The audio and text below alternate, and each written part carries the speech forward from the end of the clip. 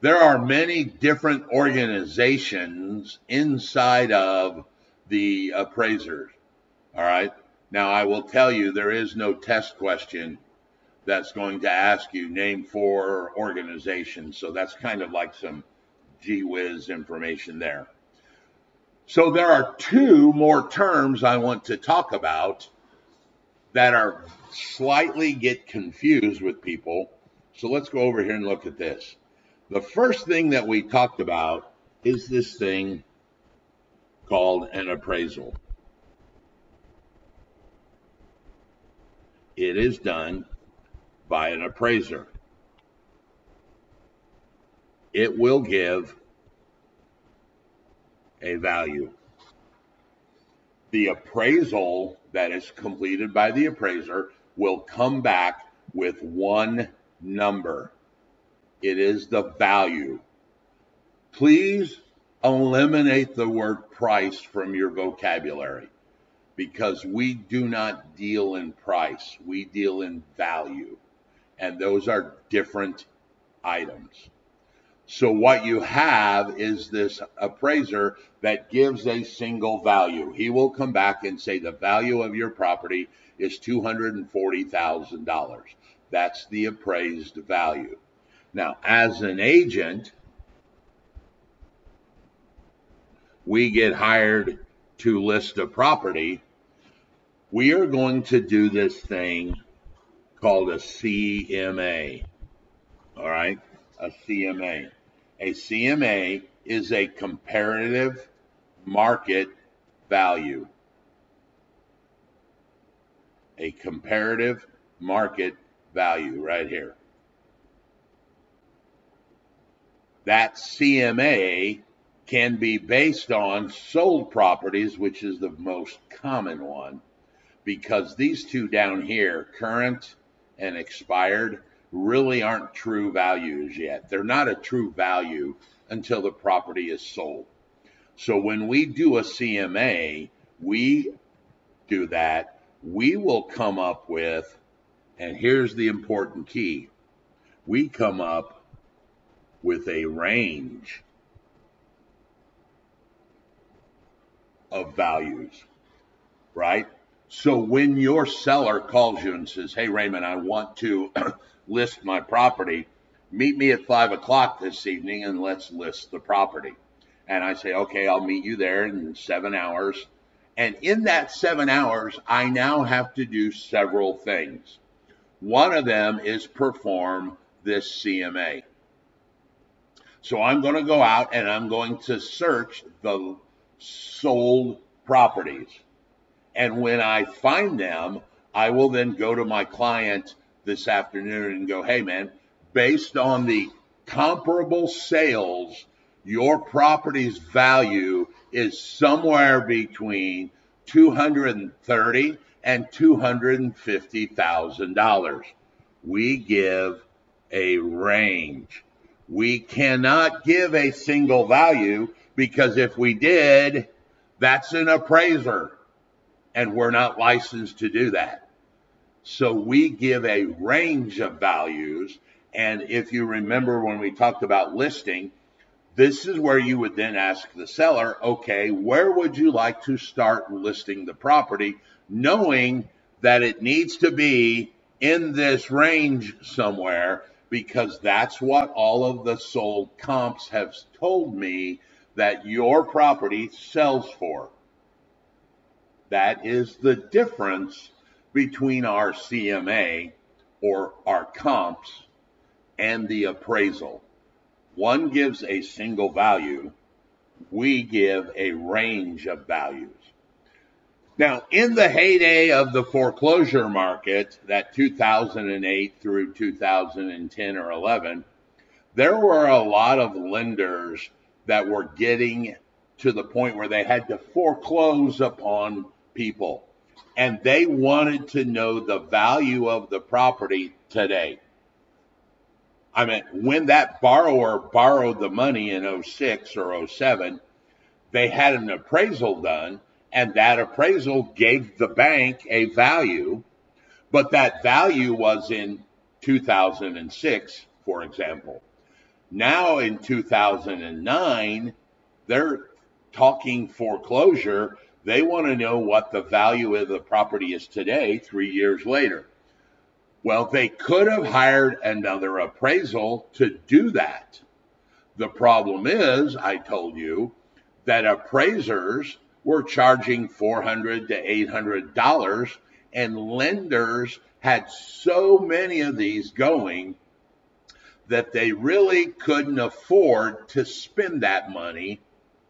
Now, we can argue that maybe they could have because they're making billions, but anyway. So what they created was this hybrid thing called a BPO. A BPO, a broker's price opinion. A broker's price opinion. Think of it as a watered down appraiser. What the lenders were doing were hiring guys like me that were brokers and go, hey man, I want to know the value of the property today. So I want you to go out and pull your comps and do a CMA. But when you're done giving me the range, I then want your opinion on a single value. So they were crossing these two or making a hybrid. They were asking that person to do a CMA, but then they wanted an opinion of a single value. That was called a broker's price opinion. And the bank was just using that as a thermometer for the current value today. There were many different types of BPOs. There was this one called a drive-by. A drive-by literally is where you just drove by the house and you were required to take pictures of the front, of the side, of the exterior, just so that the bank could verify, yeah, that house is there. Now, at the time, there were so many of these going. Oh, back up. And because it was a watered down version, here's the kicker to this.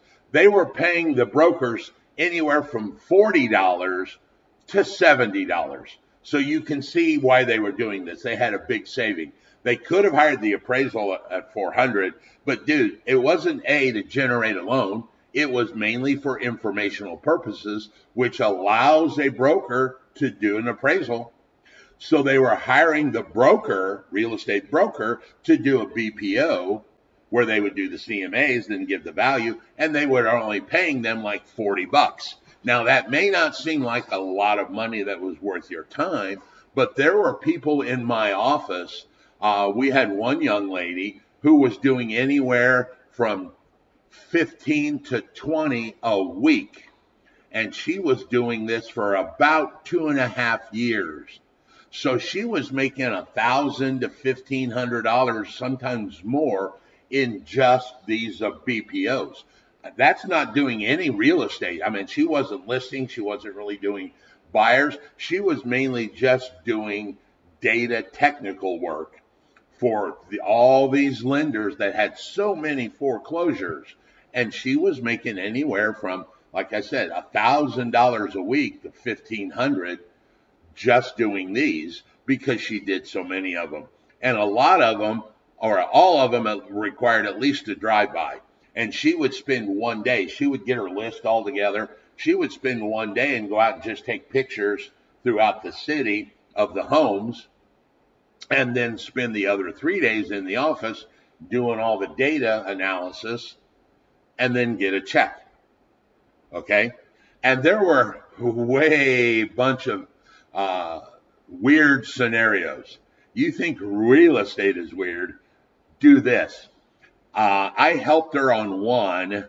We went to do a drive-by, and I remember driving down the road and looking at the houses, and I can't remember the exact address, but it was like blah, blah, blah, blah, 13 house here.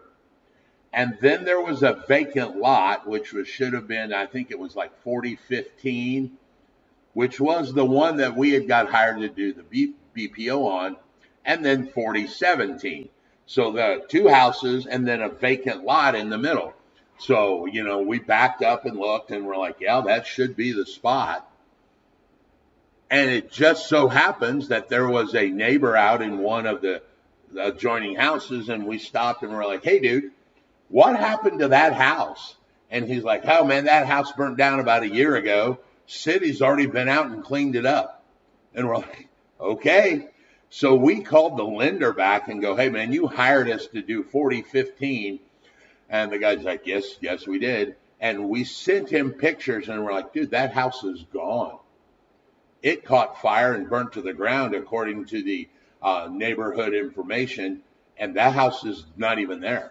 And the guy's like, well, I guess that's what we get for not paying attention. So that was a case of this person was in foreclosure probably because they moved, their house burnt down, they just quit making payments on the house. The lender started foreclosure and then hired us to figure out what the value was. And we told them, look, hey, your value sucks because there is no house anymore. So there were a lot of weird scenarios that happened with that. So let's talk about the appraisal process. So the process is designed that every agent uses the same process. Remember, it's called USPAP. And here's basically on the screen the outline of the process that every appraisal will follow. The first one is going to be one that you may think of and get confused right out of the gate, because the first thing the appraiser has to do is define the problem. What type of value is being sought? Now, I know what you're thinking. Well, it's real estate, right? Well, do not forget that the appraisal foundation deals with all types of appraisers. The only one that we really get intimate with is a real estate appraiser. And even inside of the real estate world, there are several different types of values that an appraiser may look for. So the first thing they're going to do is define the type of the value. Most of us, when we talk about appraisers or appraisals, we are thinking of what they call a purchase appraisal, right? That's the one that I have alluded to through this whole course, where the borrower is borrowing money and the lender says we want an appraisal because it is a purchase of real property. There is such things as a refinance appraisal. If a lender or if a person wants a lender to refinance their property, they're going to have an appraisal on that house again because they want to know the value now. Well, that would be a refinance appraisal. We typically don't deal a lot with those. Why? Because in the refinance process, they don't hire real estate agents. It's just some couple that goes, hey, let's refinance our house. So they call their lender and go, hey, I want to refinance. And they skip all of the mortgage loan originator and the real estate agent because they don't need that portion. So there are refinance appraisals. There are what's the word I'm looking for? Auction appraisals. If the lender wants to auction the house, what's the value going to be at an open auction? So there are many different types of appraisals, and the first thing they need to do is determine what value are the appraiser looking for. Are they going to be doing a purchase appraisal? And that is going to fall into the scope of work, because USPAP may have a different set of criteria for a purchase appraisal than they may have for a refinance appraisal. That's why the first thing they do is define the problem. Well, this appraisal is for the purchase of the property located at 12 Smith Street. And then what the appraisal does, generically, is gather all of the data that is going to be used in the process of the appraisal. And there are two types of data he is going to look at. One is he is going to look at the general data regarding the property. These are factors that are not located typically on the property. So he's going to look at the region, the city, the market. Is the market declining or is it inclining? Are there a lot of other vacant homes around? Are there boarded up homes? Are there REO bank owned homes for sale? These are all the general data that he would collect to use in his valuation. The second type of data he gets is obviously the one that we're going to deal most with, is called the specific data. And this deals actually with all of the data on the target property and all of the deal on the subject properties. So like 3 bedrooms, 2 bath, 1,500 square feet on 1 acre.